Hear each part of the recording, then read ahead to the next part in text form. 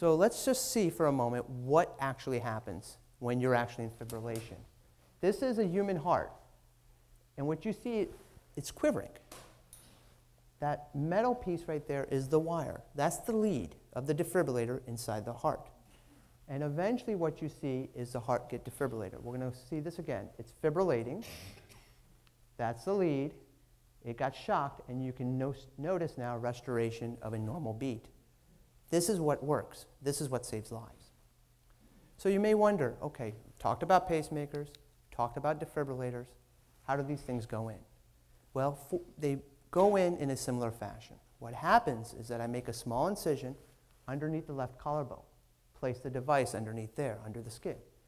1 to 3 wires comes out of the device and gets placed into a blood vessel that sits underneath the collarbone called a subclavian vein. And that's the road into the heart. Now in this case, this is a pacemaker.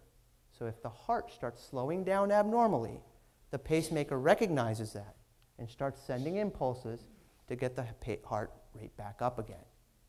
This is done within an hour and usually requires only mild sedation to do.